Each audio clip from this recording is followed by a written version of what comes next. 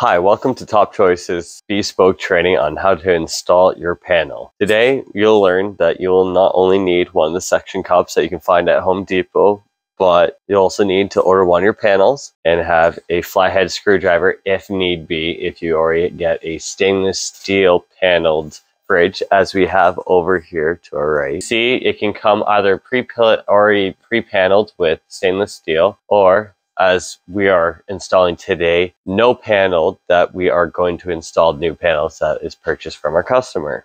So let's begin.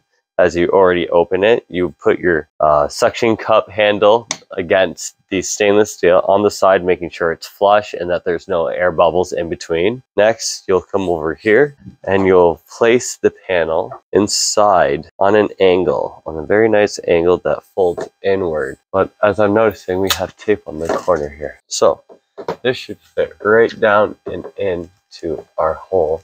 But there we are. As you see, the panel is in. You just hold it up against there with one hand. And at the top, you'll have these pins that you'll see in my hand that go into these locations. Guess it's just a little better if you take a peek at it, but there you are. Blooper reel, here we come. And that's how you install your first panel. Now on to the next.